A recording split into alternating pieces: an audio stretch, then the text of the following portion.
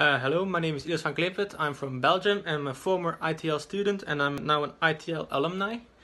I'm a Belgian, as you can tell, and I studied ITL because of the overall interest in tourism.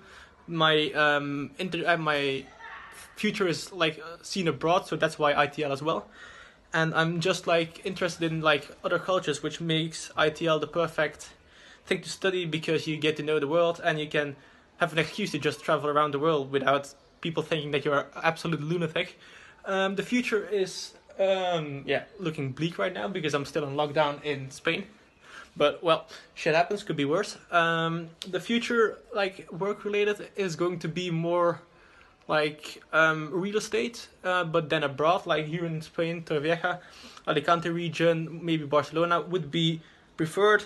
My best memories, oh damn, I've had so many good memories during ITL. My first exchange to Alicante University was awesome, 6 months of great fun.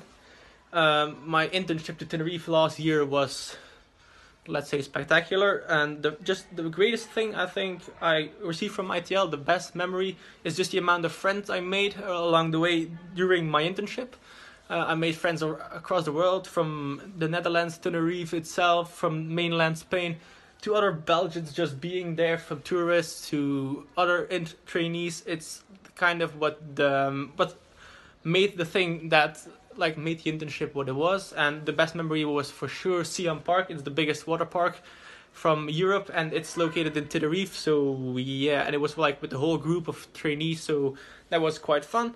And my main quote that I would describe myself is sic parvis magna, which is Latin for greatness from small beginnings, which is kind of what I did.